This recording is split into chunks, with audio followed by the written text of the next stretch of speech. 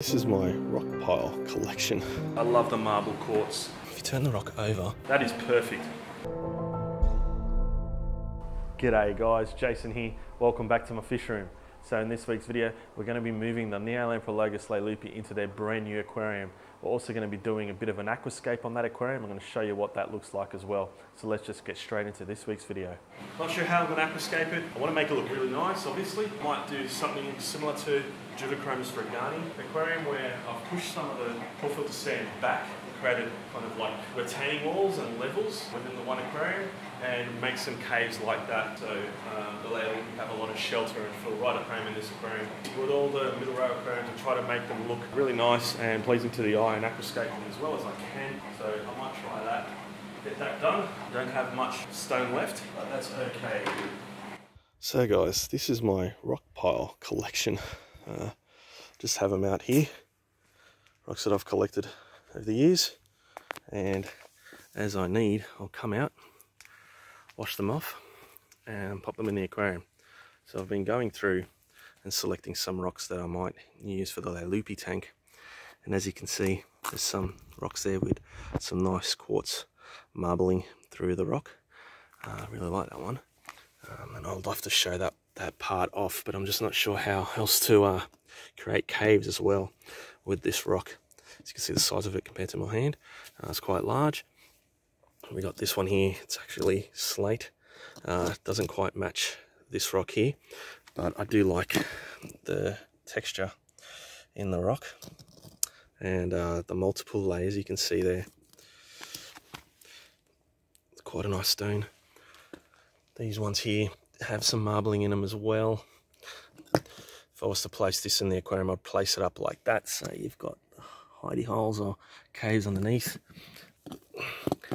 This rock here might be a good one to use as kind of like a retaining wall to back the sand up on this back side, and then you got all these like little caves and like a cliff face on this edge. So just picking out some rocks, and I'll try and arrange them out here before I take them into the fish room and put them in the aquarium. Always best to try and arrange them outside and see, get an idea of how they might look in the tank. And then yeah, if they don't work, just pick another rock.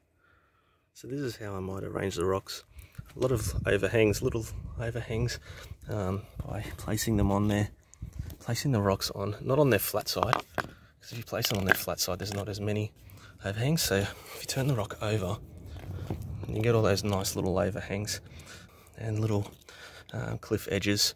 Can bank the sand up behind these a little bit, and then have that rock like that, again placed on its tip on the edge, sand above it here, and then when I'm thinking, here's another rock on top of it with sand further placed behind that one, and you'll have this like layered structure in the aquarium with that, with this stone on that side with the nice quartz marbling going through it. I think that might look quite nice in the aquarium.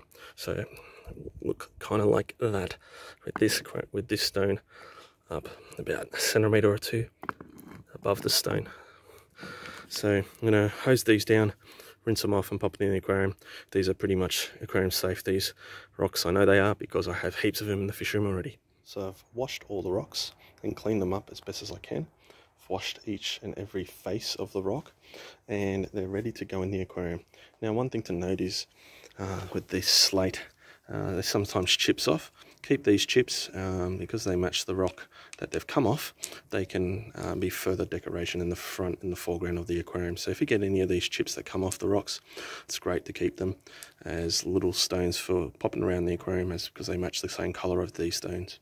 So the first stone is in. However, it's beautiful. I mean, I love the marble quartz that is through this rock. However, I want to show it off a little bit more. So I've got another rock that isn't exactly a beautiful rock, and all I'm going to do, instead of backing up all the sand behind it to elevate it, I'm going to pop this rock underneath that one and use that to change the angle of this rock and just make it look like it's coming up. So I can see more of that quartz marbling now. And that is beautiful. That's worked really well. Now what I'm going to do is get the other stones and pile them up over here and we'll have like a little focal point towards the middle of the aquarium going into the aquarium. Hopefully that works. That's what I envisioned outside. I might have to get some more pool filter sand, and I've got some on hand which I can add to this, and have those nice retaining wall levels towards the back left of the aquarium. So we'll see how that goes. Now another tip for you guys, if you're going to aquascape and plan your aquascape outside before you put those rocks into your aquarium, is to take a photo of how you had the rock set up so you remember. And so I've got the photo here, can't really see it that well on the camera. I can see the orientation that I had the rocks in, and I can try to replicate that as best as I can now in the actual aquarium. So I'm going to do that now. The first rock you want to put in is the rock you had furthest from you. What I mean by that is, the first rock I'm going to put in is this back rock here, because I want to push all the sand back up behind it. So I'm going to put that rock in first and then slide it back and try and shovel all the sand, as much sand as I can behind it, to kind of build like a retaining wall in the aquarium. So you will once it's in the aquarium. Push this back, and you can see all the sand is pushing back behind it. That's worked really well. I'm going to dump more sand behind it, creating interest in the aquarium by having these different levels piled up at the back of the tank.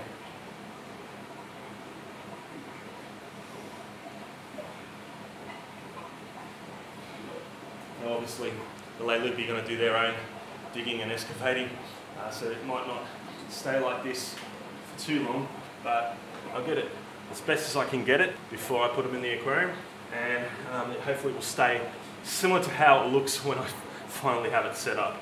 So the next rock I had was this one, and it was just to the right.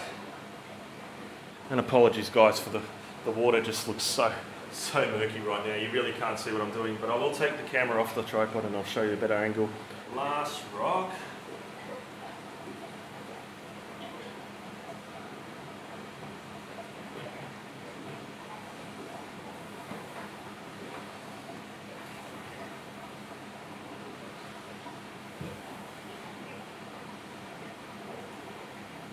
Hopefully you can see on camera how that's looking. All the little crevices in between the rocks, creating nice natural caves without having to literally have a rock on one side and then a rock on the other side and then placing a stone on top of it. That does not look natural to me. Kind of like what I've done with my calvus that are in quarantine at the moment. You can see there's a rock there, a rock on the other side, and then a rock placed on top just to make a makeshift cave. I really don't like that look.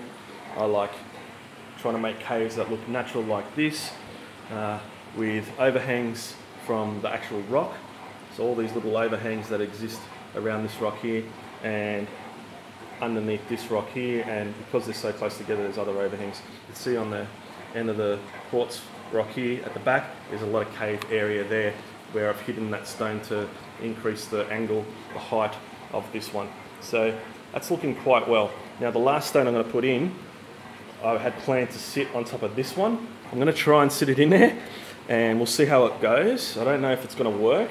I really don't want this stone to topple that way, but I'm thinking if I put another stone on top of it at the back of it, it will anchor it more into position and it won't want to roll forward if the leleupi start to dig underneath that. So that's how it's looking at the moment. And yeah, again, apologies for the very dirty water, the murky water, but once I start filling this tank back up and hooking it up back into the system, it's going to look schmick in within about an hour. So guys, like before, I'm going to use another stone, that stone here, kind of an uninspiring stone, to cheat and place this rock onto the back rock, because I didn't like the way the rock that I had sitting on the back rock was looking. It just wanted to roll over, and I could put some sand there, but a more permanent thing, better thing to do is use another stone to kind of hold it up as the leleupi's dig. It won't topple over because it's got another stone underneath it to support it, rather than using more and more pool filter sand to support it for a short-term solution. Having a stone at the back will support it obviously forever. So that's what I'm going to do. Try and hide that rock as much as I can. It is the same colour as this stone that's here in the water here, so it will match once I move this stone onto it, and it will hopefully sit at the right level. I'm going to have to move this camera out of the way to do it, but I'll show you what it looks like once it's done.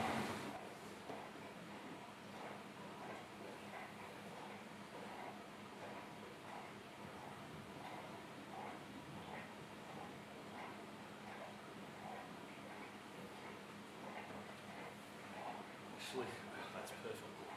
That is perfect. The rock is level. I like, even though it's not really a natural thing to have, I do like having a straight kind of top to some of these rocks. It adds kind of more interest, I suppose. They're not all the same jaggedy kind of look. I don't know why, I just like that. It's not completely flat, it is kind of pointing up, and I could actually change the angle, but the thing I really want to show you here is the rock that I've used here, that little rock, is the exact same colour as this rock, and it just looks like it's part of the rock. It doesn't look like two separate stones, it looks like it's one stone. So I'm really pleased with that. So here's a bit of a closer view and a better angle for you guys to see while this water is pretty murky. You can see the stone that I used to hold up that rock. To hold up this rock, that little stone there is holding it up on the angle that I want it to be at. And that's perfect. I'm really pleased with that. And then you can't tell that it's two separate stones. It looks like one stone in there. So that's really great. Perfect. Exactly what I wanted. So really pleased with this aquascape. I think the leleupi are going to be pretty happy in here. I might add a few other smaller stones in the foreground once the aquarium is full of water, and I have a clearer look at the tank. That will make it a little bit easier to lay any additional stones that I want to add to the aquarium. So once I fill this tank up, I'm going to fill up the two 4x2x2 aquariums that are underneath this aquarium, plug them all back into the system. All this water will dilute, this tank will become clear, and then I'll move on to the leleupi aquarium and take the leleupi out of that aquarium. You can see how clear it's getting now, and I'm really liking the look of this aquarium. I love how I've aquascaped that. I've amazed myself. I didn't think this would turn out as nice as it has, but yeah, you can see that marbling, that quartz marbling kind of leading your eye into the center of the aquarium, and these lines this way leading your eye into the center of the aquarium as well. The thing I'd like to do is probably raise this rock pile a little higher, have another rock on top of this one. I'm just not sure how to do that, so I might do that in the future. So these two rock piles aren't exactly the same height. I'd like to have one higher than the other, but it's another problem for another day. Catch the leleupi and put them in their brand new tank. So taking all the rocks out, they're down here, and I'm going to have to clean them, or give them to the bristlenose catfish to clean. And I am going to catch the parents, and here's how the tank looks now.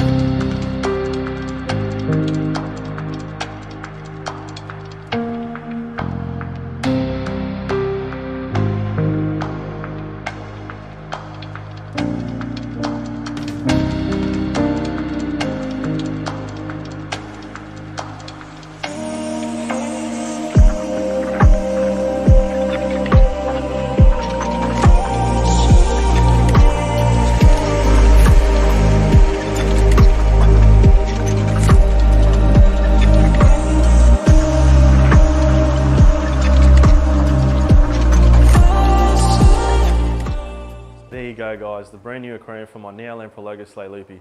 I really hope you enjoyed that video. If you did, please hit the thumbs up, comment and subscribe buttons. I really would appreciate it. Alright guys, I'm going to wrap this video up now. Thanks heaps for watching and I'll catch you in the next one. Bye.